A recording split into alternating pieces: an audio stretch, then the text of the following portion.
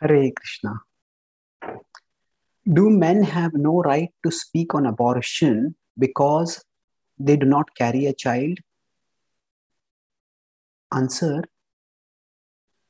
there is a valid concern underlying this question, and there are some questionable premises.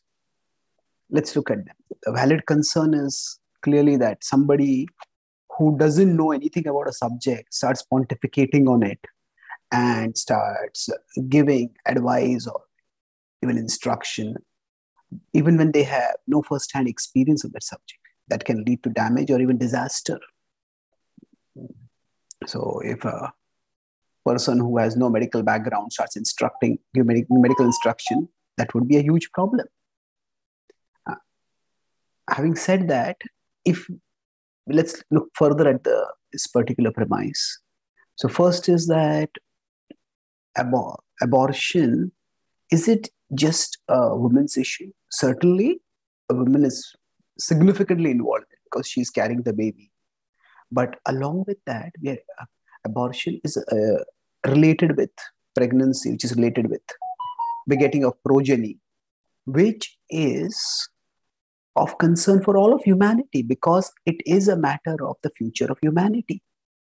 And anything that concerns humanity at large will need to be addressed by humanity at large, not just the particular member of humanity who is, or particular section of humanity that is actively involved or primarily involved. Let's consider an example.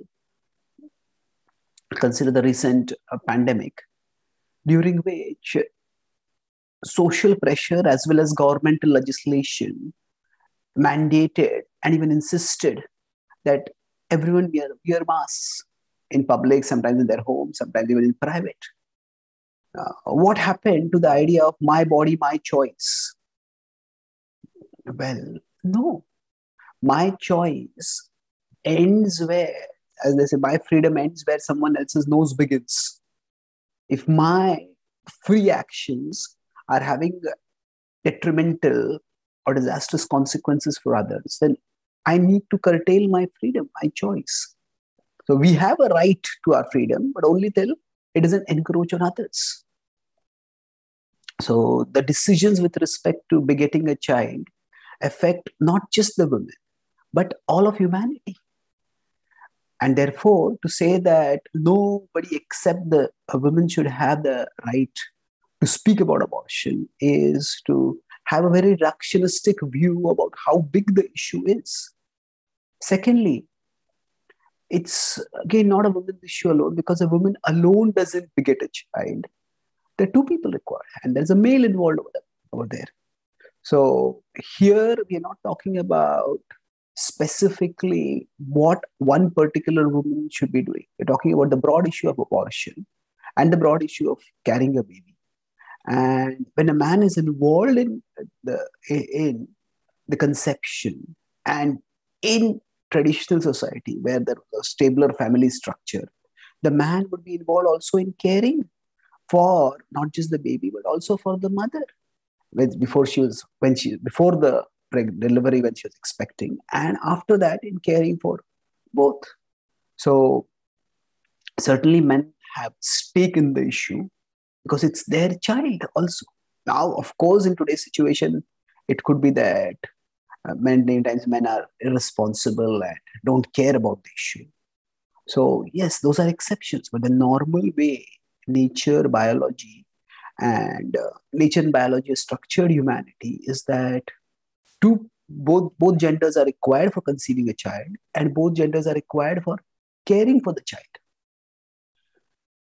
And thirdly, once we start saying that only a person who has had first-hand experience on an issue should have the right to comment on the issue, then where will we stop this?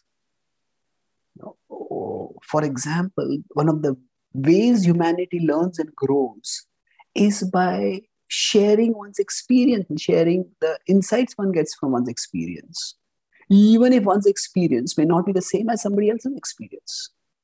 So if we take this to make this into an absolute principle that only first-hand experience is the basis for giving instruction to anyone else, then children could say to their parents that you haven't lived in the smartphone generation, you haven't lived in the social media generation, you weren't young at that time, so you have no right to speak and guide us or regulate our social media use because you don't have first-hand experience. Or even further, if you just want to focus on women, uh, does that mean that a woman who has never had a child, not because she chose not to, but because biology didn't allow it, does she have no right to speak on abortion because she never carried a child? We could take this further and say that if a woman has not had an abortion, then she doesn't have, she has not been in a situation where she has to consider abortion. So she doesn't have a right to speak on it. And then we could take it further and say that if a woman who who is currently contemplating abortion, her situation is such that nobody else has been in that situation. So even other women who chose to have abortion or chose not to have abortion, even if they're in similar situations, they're not in identical situations. So once we start reducing the criteria for giving inputs to first-hand experience, ultimately we come down to the point that everyone's first-hand experience is unique. And we will degenerate into a tribal mentality where we'll become more and more isolated. One tribe has no right to speak on any issue related to the other tribe. And the tribes will not just be males and females. It could be females who have carried a child and not carried a child, females who have had abortion and not had an abortion, females who have been in particular situations while contemplating abortion, females who have not been in that particular situation. And ultimately, the criteria of first-hand experience will degenerate to make us completely isolated individuals who cannot or will not take input from anyone else because no one else has had their first-hand experience. So the beauty and the glory of humanity is that we can learn from others even if their experiences are different from ours. So therefore, from these three perspectives, firstly, that it is an issue not just about women, it is an issue about humanity's future. And it is an issue that is started by the involvement of males, not just females alone. And humans learn and grow by gaining perspectives different from their own. A doctor may never have experienced the specific pain that a patient is going through. Does that mean the doctor cannot treat the patient?